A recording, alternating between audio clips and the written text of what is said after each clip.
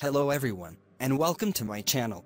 In this video I explain to you a wonderful and simple tool that you can use to change the time, date and timestamps of files and folders. It is very wonderful and easy to use, and of course you can change the date created for the folder and file, and also modify or change the date modified and date accessed.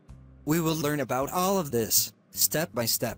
And this tool is called Chgane Timestamp, and I will leave you a link to download the tool in the video description. It is a free tool. Install it in a very easy way, and without many settings. After completing the installation process for Chgane Timestamp, all you have to do now is choose the folder or file for which you want to modify the creation date, or change date modified or date accessed. For example, I want to make some modifications to the timestamps on the file called Go. Right-click on it, and select Properties. When Properties window opens, you will find a new tab, called Timestamps. This tab is for the tool we installed. Click on it. Under this tab, you can modify 3 timestamps, which are Creation, Modification, and Access. Modify the creation date, and also the creation time according to the time and date you want, and click on the Apply button, and immediately if you notice, the creation date on the file will change. In the same way, you can change the last modified date, whether the date or time.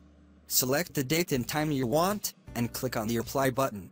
Also, notice the date modified change in front of the file we are working on, which is called Go. And with the same steps, change the last accessed, and this will change the date accessed for the file we are working on now. It is a simple, easy and very fast method. Although there are many ways to do this. However, the Chgane Timestamp tool is lightweight and easy to use. Here if you click on the touch button, the current time will be set for both date modified and date accessed. This is a quick explanation of this useful tool. Try it and I will leave you the download link in the video description.